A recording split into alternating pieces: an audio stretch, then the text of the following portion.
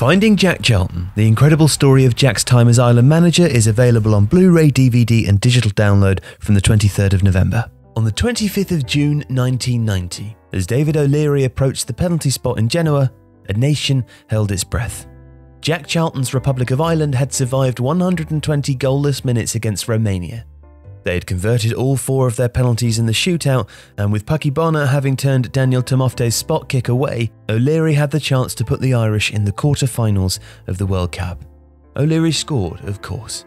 He lifted his penalty high into the net, and as the rest of the Irish squad streamed onto the pitch, the green and orange tricolours danced in the stands.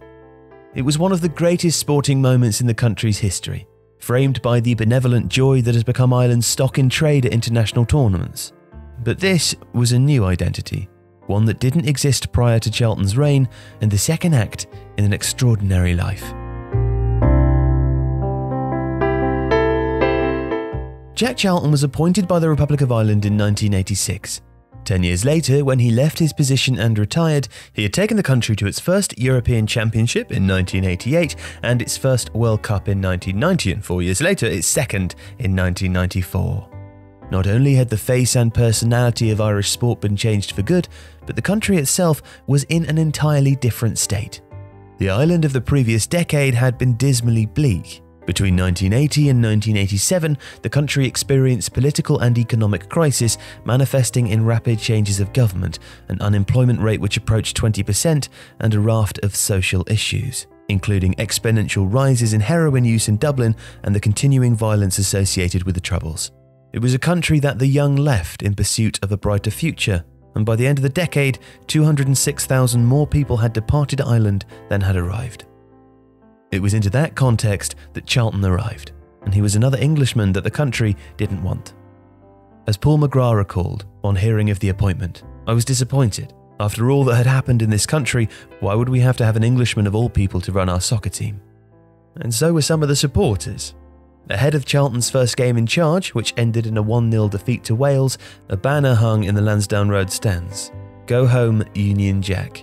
But when Charlton passed away in July 2020, the Irish would mourn him as one of their own.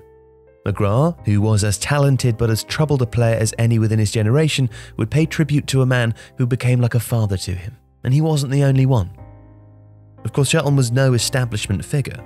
He was a former miner. And when Arthur Scargill, that great enemy of Margaret Thatcher's, led the NUM out on their bitter strike in 1984-85, it was, Scargill remembered, with Charlton's unwavering support. Jack's wife Pat had worked in a miner's kitchen in Barnsley during the strike, while he loaned his cars to picketing members. And he was no shrinking violet either. In time, Eamon Dunphy would become Charlton's fiercest critic, but on his appointment, however, Dunphy was positive and prescient, identifying the qualities which would help him to withstand. Charlton is different, a nonconformist who is honest, belligerent, insensitive and bloody-minded. In other words, the right person to be an Englishman in Ireland at that time and in that position. And he was also innovative. One of the backbones of the success would be the grandparent rule, which allowed third-generation immigrants with Irish ancestry to represent the country internationally. Andy Townsend was born in Maidstone, but won 70 caps for the Republic, as well as captaining the side at USA 94.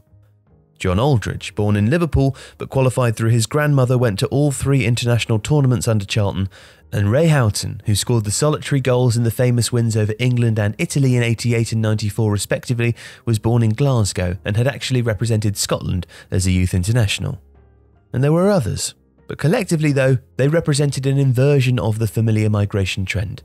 These weren't people leaving Ireland for the sake of an opportunity, but those returning in that same pursuit. "You've always exported people," Charlton says in the upcoming documentary about his life. "It's nice for them to come back and help you out now and again." The result, and constant throughout Charlton's decade in charge, was a hard-working team.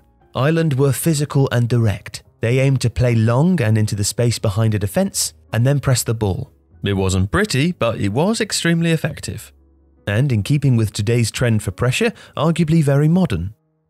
Charlton's side beat Brazil. They never lost to England, winning 1 game and drawing 3, and they would consistently punch above their weight. And, as they did, their fans followed. Accounts of Irish supporters at international tournaments contrasted with their English neighbours, cultivating an entirely different sort of reputation. And it was deliberate, remembers actor and comedian Ardal O'Hanlon, who was interviewed by Colm Heaney in Jack Charlton The Irish Years. "We wanted the world to perceive us as very different to the English," O'Hanlon recalled, "and one of the ways of marking ourselves out abroad was by adopting a more carnival-esque attitude. As fans from other countries behaved like invading forces, the Irish became welcome guests in foreign cities. For the team, that often meant playing in seas of green, in New York or Genoa, and among forests of Irish flags. Now to some, the Irish tricolour, with its Catholic green, its Protestant orange, and its band of white in the middle depicting peace between the two, was a republican symbol entwined with the horrors of the past. In the present day, it's associated with Italia 90, the takeover of Giants Stadium, and the burgeoning sporting identity that the Charlton era helped to create. And there are some who argue that Charlton's leadership helped to instruct Ireland's tremendous economic recovery, that period of rapid economic growth known as the Celtic Tiger. But what seems more likely is that Charlton helped condition the national attitude, that the success of his sides on the world stage created an optimism which was then nourished by EU subsidies, low corporation taxes, and foreign investment. But there's nothing tenuous about Jack Charlton's sporting legacy. One of Sir Alf Ramsey's immortals in 1966, but a catalyst for Irish pride and restoration during one of the darkest periods in the country's history. Now, the full story of Jack's time as Ireland manager is beautifully documented in the new film Finding Jack Charlton. It's a portrait of an extraordinary man, and it's by far the best sporting documentary that we've seen all year.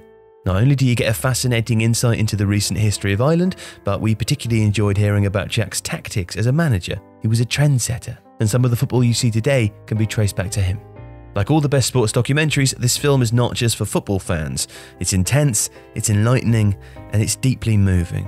And it's also now available for digital download as well as on Blu-ray and DVD. If you watch one film for the rest of the year, make sure that it's Finding Jack Charlton.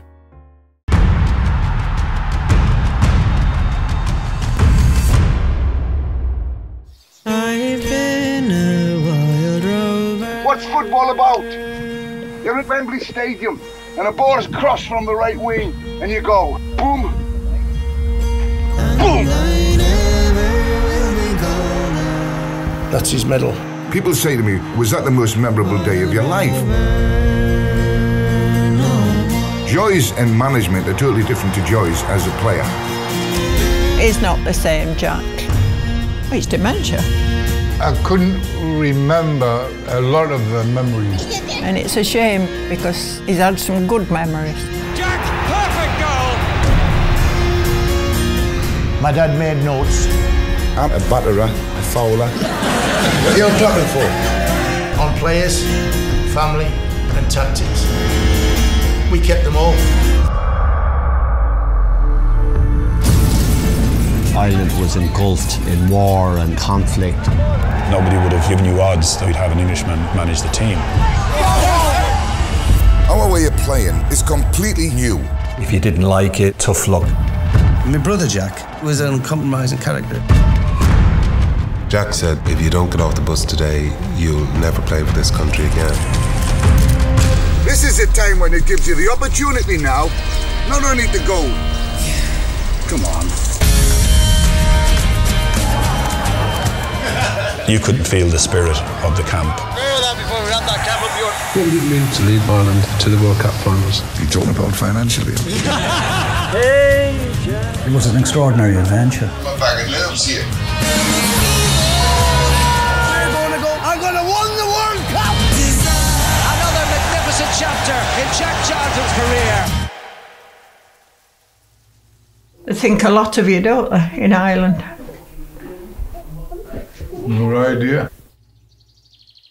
Jack Charlton! Bobby did what Bobby wants to do. I love them. Now hit me, come on! Rub it! Never assume they know and understand. We took that flag back and flew it with pride. Jack Charlton did that. He's done more in his lifetime than people would do in 10 lifetimes. Be a dictator, but be a nice one.